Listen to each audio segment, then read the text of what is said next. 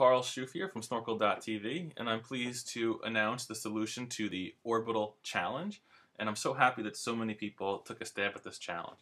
And the challenge just had a circle that was pulsing in size with a little green circle that was going around it. And if we ever clicked, we could reverse the direction. Now, I got a whole variety of solutions to this challenge, and the person who solved this within an hour came up with this awesome example here that worked just great. We have Jan Jordanson. Excuse me if I'm mispronouncing that in any way. And he has an awesome site here. He wrote a tutorial on creating circles based on a series of anchor points, and then when you tween those anchor points, you can get some really funky effects. So I'll link this up. It's an awesome technique that he's using, and I suggest you check out his site and all that he has to offer there. He has great tutorials. Some other people, and his code was actually fairly quite simple. Not too much going on here. All right, can you believe it was all handled with just this? That is awesome. Some other people, had some more complicated code. Not that it's wrong, but it involved a little bit more math and conditional statements. And here's another one here dealing with radiuses and cosine, sine, and some math. And all this is great, but what I want to show you is that my solution doesn't require much math at all. And so how did I do it? Well, if we go to my favorite thing in the world, the GreenSock documentation, you may notice that there is this category here, a package for motion paths.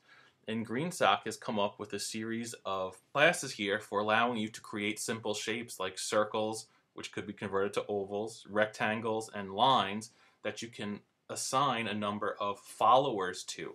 And let's just look at Circle Path 2D, because the solution for this challenge was pretty much ripped directly from this documentation, and I just made a few different tweaks here. So the idea is that you create this Circle Path 2D object, and you give it an X and Y position and a radius. And then what you can do is assign a series of followers will get attached to the circle, and then you can either tween the circle path or the actual follower. So there's a few different ways that you can use this stuff, but there are classes for circle path, line path, where you can have a series of line segments that objects will follow, and also rectangle path. So really, just dive right into this documentation after you see the rest of this video. Jumping back into Flash, I have a few examples created where I took code just from that documentation so you could see exactly how it works. Here we have a number of path followers on a circle, and they are spinning around, and the circle is being tweened in its shape. So you can get really cool, fun little effects like this without using much code. And when I say not using much code, for that example right there, here we just have a loop that's creating a series of balls, okay, that are pushed to an array. We're telling my Circle Path 2D to distribute those objects evenly. I'm not going to get into all those parameters right now.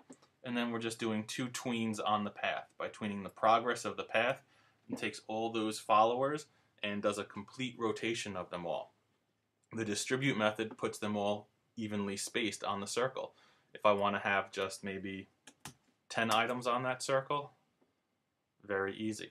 Another cool thing I can do here is I can offset the rotation of all of those objects. So if I just set this to 90 here, you may notice that they're all rotated just a little bit, okay?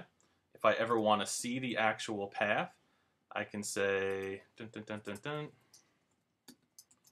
add child path. So now I have a visual representation on the stage of the actual circle, and you can see how the objects are rotated around that path.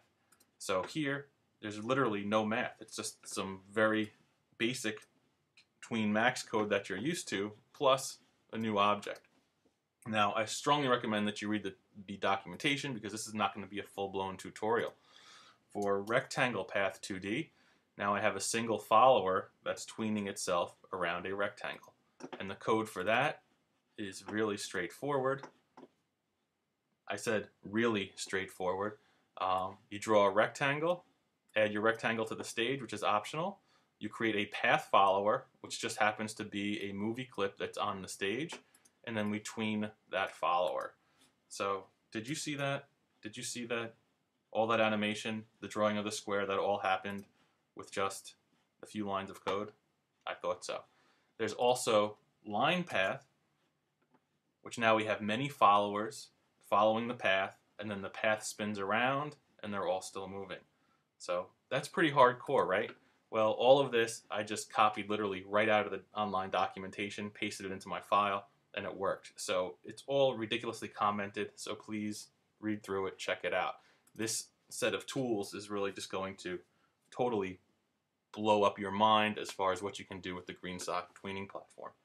So let's get back to my orbital challenge. And very quickly, I have a file right here where there's a simple orb going around that circle. And that's pretty much all it does. So I'm going to walk you through the code that I have right now.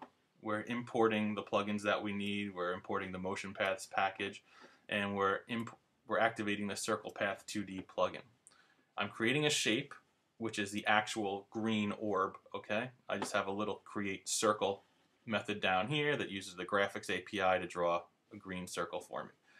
And then this is the new thing where I'm creating a circle path 2D with an X of 275, Y of 175, and a radius of 125. This line right here just makes the actual stroke of that circle white. If I wanted to make it red, obviously 1, 2, 3, 4, just to show you that that is the actual path that I'm changing the color of, okay?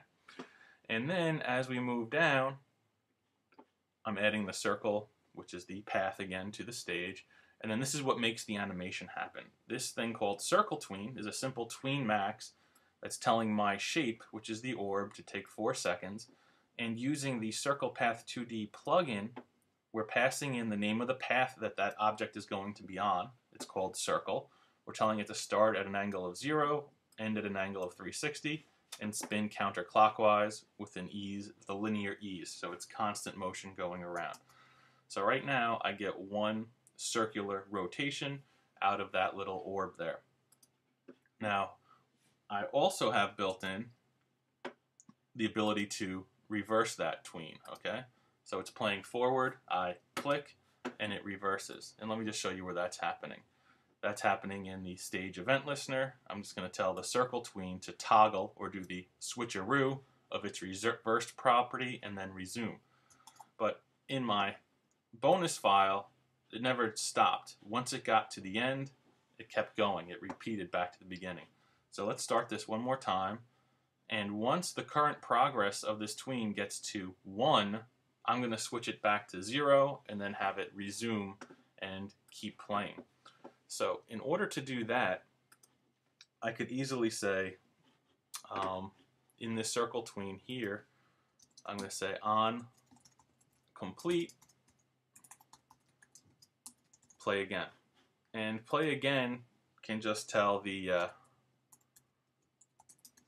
circle tween to set its current progress equal to 0, and then I can tell circle tween to resume, and we'll test it. And then now you'll see there's a slight error there, and that is because that is an N and not an M. And so now once the current progress gets to 1, it's going to go back to 0 and just keep playing. So now I have constant animation. Now when I click to reverse, it stops. Well, I'm not triggering anything on reverse complete.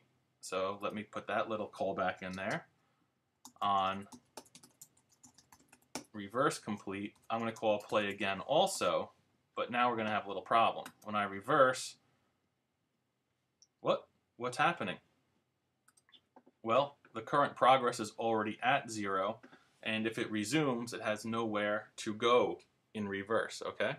So here's something that we can do that will handle both toggling the current progress to 0 or to 1, because when I'm reversing, I'm going to go back to a current progress of 0, but then I want to switch it to a current progress of 1 and then continue reversing so that I have this seamless loop in both directions. And here is my solution for that. One little line is going to be this. So here I'm saying that tell the current progress to be set to the reversed property converted to an integer. So if I'm playing forward, when I get to the end, the reversed value is going to be false, and that is going to convert itself over to 0. So then when we resume at a progress of 0, it starts playing forward again. If I had been reversed, the reversed property is going to be true, which will convert over to a current progress of 1, and then it will resume. So it's going to jump to the end and then go backwards. So just watch this. If I go backwards now, it keeps going around, because when I went to the end, it said, oh, my current progress is reversed.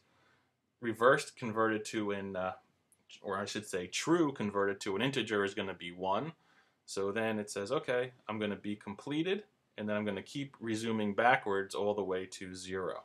So it's a seamless loop that we have here. Regardless of where I click, that ball is always going to be rotating the way it should. Now, in my challenge, you notice that the circle was scaling and doing some funny stuff. So let's go back up here, and I'm simply going to activate this tween here. That while all that motion is happening with that path follower, that I'm going to tell the circle to change its scale to -2, and we're going to yo-yo, and then you have this. So no math, nothing funky, and there you go. Come in, come out, and then you guys know that I threw a bonus at you, and I said the bonus is super simple. And the bonus had things, you know, flipping around, rotating, and all I did was this. I changed the scale y to -2. All right, and then now we're going to get this sort of oval that flips on itself, and you get this really nice smooth animation. And while that's happening, I also just chucked in a rotation of 90. So that circle is also going to be spinning. And check this out. So you get all this crazy fun stuff. And while that's happening, I can still do my reverse at any time. So once I had the whole motion in there, it wasn't that difficult to take it to the next level. And again, you could have a number of followers, like I have done in this file here, and have them all following that circle while that circle is growing and spinning. So it's really pretty cool. I'm going to give you all these files. You'll have fun with it. And one more thing that I was playing around with too, I could tell each ball that I get created here. You know, you could even probably mess around with some blend modes here to see how they overlap. If I wanted to tween a whole bunch of other balls, I could put 50 of them in here. And just very cool. You know, it's like, look at that. That's beautiful, isn't it? It is. And while that's happening, I could also say, let's do a y of -0.2 here, just to get that switch around effect.